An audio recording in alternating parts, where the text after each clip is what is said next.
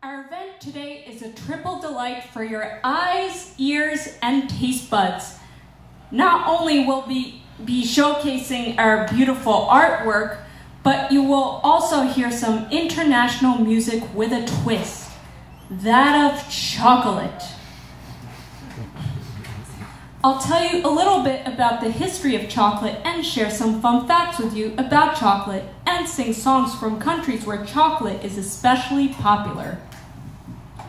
The history of chocolate began in Latin America, area of present-day South Mexico, as early as 1900 BC, not AD. The Aztecs, inhabitants of Mesoamerica, believed that the cacao seeds were the gift of the god of wisdom. The cacao seeds once had so much value that they were used as a form of currency.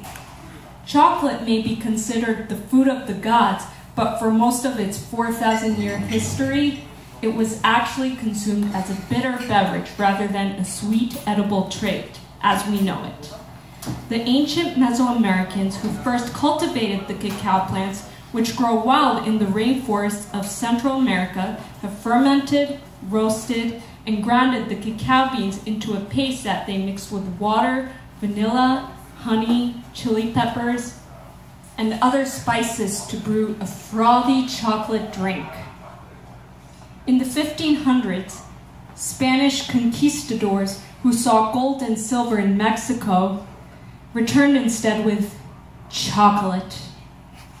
Although the Spanish sweetened the bitter drink with cane sugar and cinnamon, one thing remained unchanged.